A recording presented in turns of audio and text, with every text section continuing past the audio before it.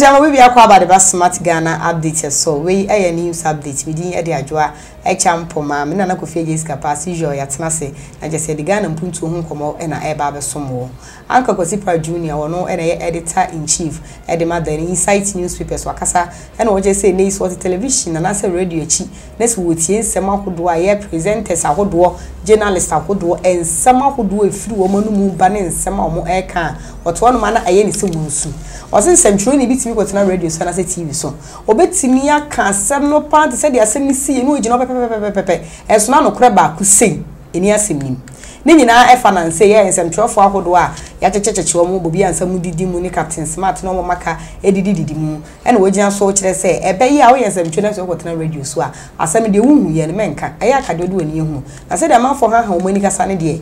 e ade bia e ha adwen pa to no de so tie radio anaso o he TV a ebi wo kwa no so wusu sanse na firi bi mu ano ba no ensem ehu na je ne adwen mene uncle Kwesi pratt adwene se bibi o abo 100% kranka meka se mene adwene more than 100%. The elcos is an ISO very sad se nkofobia mom kwan among political affiliations and among political backgrounds take the professionalism aspect of their jobs. So what I say, very sad. And now to me, radio, to me, TV,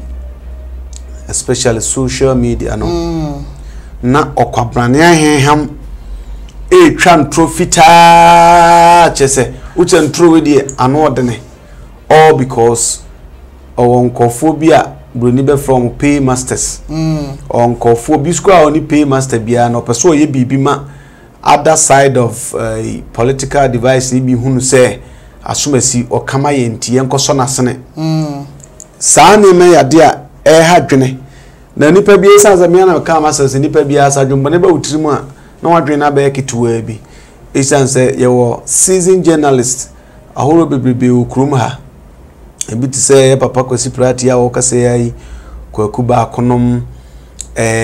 other penifo pa ma chewo journalism adwumanim Kwesi pratt say we very vibrant o kana adwene kwaku ba ko o kana adwene ba hwan kofu ya mebo mu din nya o mo ka o adwene supported with evidence o mo edipa o mo tumi shantro once in their discussions become nipa amuso dem watenkam or whatever especially Kwesi pratt nkofo ta kase ebikura be so na kasa wokanti bikura ta linkenema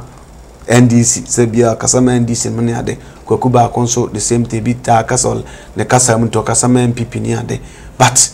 a hard possible sankofo mienu etiatem sankofo so bo so mo ye personal attack etiatem say asumasi tipase nem sa na ma ontibi Obinim ka to the sense am forget some ko winina so what you say obi ko win ga nke fa ho ben obi ko win ga how does that affect the growth of Ghana say ko ba ne say emrashe bedwamni ana say penyini ayede adwuma che wonsa na say ko ye adwuma ma o ma nim tumpo na say wo ko we guess why na what evidence say time na wo say emrashe bedwamni ko emrashe bedwamfi no or the sablen dey we okay na mraba so the chese me free parliament ye madwuma wi a me pa cho me be ma no so aban na da so control ba wi a me fa nkɔhye ana ba bia me fa dwuma a me fa nkɔdi say bi na manfo hu no say sika nka bi ebetim de mputu ni ma na say enya aban na control bo be meti na say be ma no wo de kɔ no so sika ta akire na say ye sika omo the street so no mo mfa ma omo hwe aban adwuma so oba bia na akɔfa no a odi sika na ma no de ye ka ho meba tie me kasam enti chozo ya ba edwento onsa no ho na ontwa ne be ma no ne yire nkwa nkwatwe e mo nkwa guess fine fair enough but eno no ye obi social obi private life and ontu mfa enyo na abetu obi fo asukwan ya onfa so se wo evidence wo disika dia fanoko yoko okay fanoko NIB fanoko all the investigative the say officers e wo Ghana ha name to Muslim say the mere fa say or genti no or the owia ban sika de mano because more or a minister no ho fe oba bi kura to me yadana chese oba kro bi o na adwuma kura ya ono kura na esa sponsor one way or the other emewi na abronya kura cast one or two way e macro to sponsor na se bia abro baji 200 million bi fa fato nti no sa ansa ko okura office bi ana oye minister bi ana sa na baka so because oye itimon fage ana because sa ntino e hokwado dem fam tronche but the insult aspect of your radio any your TV said they are turning to be to share papa penin just say me to share na awose gume so that's it we for the scene so na hey ekufo do hey where is our culture na sa kro na akrobdenia je kofo kro na motete so na ntim mu di sansam fo no almost all of ye okay debi chese o shed omokwa dem inform nka general some de akwanya bi no monyana but ye won kofo trained say journalist omotete radio so a ye nim kwan a omofa so ye trainee wom nenso mo refi omokane do ntete de mom na code of ethics I walk a dreaming na no more share to baby no more do one kasa personal understanding on personal feeling on personal hatred and near me wo makuma mu no madwene mu na no de abewu adwuma enti Kwesi practical so tie radio na person so a me kwa ambasa me mfe concern bi wa na time ya na pesa me fe because we very sad ni enyam kofo a eso sansem huni so nansi akora ketua bi hem so say 8 years adobi akoda bi na no chira bom penifodi bom dinwe ono sense wache no obaye kasa bebrepe uchasema okan obi na akade ato akola na no and people are happy say oh intelligent sakwa ko kasa on kai bi kwa myself kura kan mami kura abofum kwa hwebe den enso obi atumi ate because oyakola na no ate eti obi kase near the phone say enti we say asaso bo acha de no rantie go and this is the kind of system the kind of generation we want to raise and I rehearse it me the name track and people so obi biara who condone such uncivilized me can uncivilized because nkurasesam so about the phone be so another radio so another TV so asopam panifo so pani bi ya de enya me na meka masem se ye atake asem ye atake nipa pani bi da obi ye minister ekwanya oso ye wanya yanka se papa obi ye jije wo mu ekwanfo sei na ye nam so ka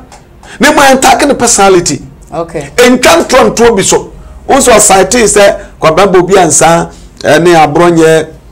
ne omo a ekika ho a mra abom minim amanya sem ne ye so what can na any fact because you think you belong to a political party B and now you speak for a political party B to kasamna think about the repercussions. I'm so glad say at this moment in our life no yenya IGP or you so disciplined ya no on far no political background cause so far otumi achabronye awoye onye just a member of MPP or bono original chairman so what I say otumi ache enkofo kesifo bebrebe a eche say or trust or the sanity ebeba system enti obi enso wano ne onye dwuma ne nyai se nkofo bi yese na den na which hunting na den no sansem hunu nyina ya nhwe ya few years to come adibo a friends adibo ba kokoro any street go say obi di atamu a ne akasa on na hero ne e bo mo nsamana ne won ko hweso na sebe omo ebo nsamana ne no sebe mpraduasa nya nipa hunu nipa mu bi akra nso so na so ye bo bi achidom kwambone so oni nsem hunu so what I say tini na aye kan san ko fo kura wo kan no wo makwa akwohwe mo various backgrounds ana omo ba bi omo free back no omo kura in their small way of responsibility kura de omo ntumi enso mba nya kwanta ready so no mutim penifo atam etikosi practical me ya drepa me nua ba yo na je yedi ubesi ase busu afọ ya de mo wasi ase de Kwesi practice no say de Ghana has a wuti radio na wo television and some would wa presenters in some trofo e kan en tro ahodo a mo keka fa amanfo ne ade na madwuma no are ho to te ho anu wosere me de mo si e fa majo champo man pa cho ya so fo adwen kire bi yakra mo